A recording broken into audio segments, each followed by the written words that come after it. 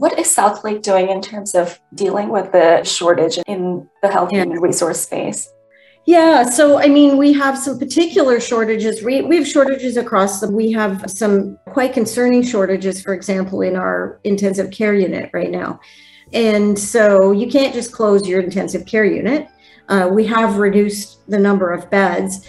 We have a very intense program right now to recruit and train.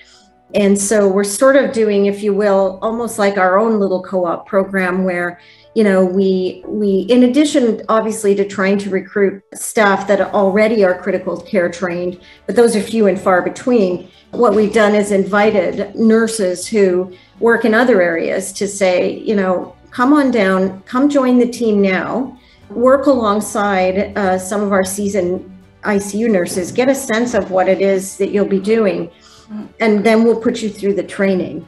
And we believe that by doing that, we can achieve two things. One, we get an extra pair of hands in there to help to mitigate some of the existing specially trained shortages we have, but also we give people who may be going into training, which is a substantial investment for both them and us, their time and our dollars, to really see what they're getting into and to get a sense of the team and that kind of thing. So we're doing that. We put extra educational support in. We continue to kind of watch our bed base to see how we can modify staffing. But it maintains, it is a day-to-day pressure, and it's very variable. So, you know, on one given day, you may get a number of admits to your ICU that you can't mitigate because they come in through the emergency department. And so, you know, we've relied on some of our good relationships with some of our other hospitals who may have a shortage in a different area that we can help them with. So we've tried to, you know, we're bartering a little bit and working collectively. And I've also had some conversations with some of the local universities that train nurses, for example, to say, you know, how can we do some things differently? And how can we, you know, use a lesson of the pandemic, which is, let's not think about the barriers. Let's just try to get something done quickly, because I think that has been one great thing about the pandemic is we've been able to innovate pretty quickly because people had a sense of urgency and were willing to relinquish some of the traditional rules that might have been in place. And if you had to think about maybe some of those reasons why people are rethinking their career in healthcare, because typically healthcare is a field that people find meaning in. They're drawn to it. So there is something deeper there. But then when you look at the other aspect of human resources, you know, staff want to feel valued. So are they not feeling valued? Or, you know, what might be some of those issues? Yeah, we have heard, certainly in engagement surveys, and I don't think it's much different at most other organizations, that they certainly are going through a period right now where they don't feel valued or as valued as they could be. I think to a degree the duration of the pandemic has been a part of that. I think, you know, for example, in wave one, staff felt very valued, and our experience surveys told us that. But that was also a time when, you know, around the world, we didn't realize how long this was going to be. And so, you know, they were receiving all kinds of kudos, you know, posters everywhere, recognizing them, copious amounts of foods and goodies and all kinds of things that came in. And so, you know, those were very tangible. Yes, there were small things, but there were a lot of them.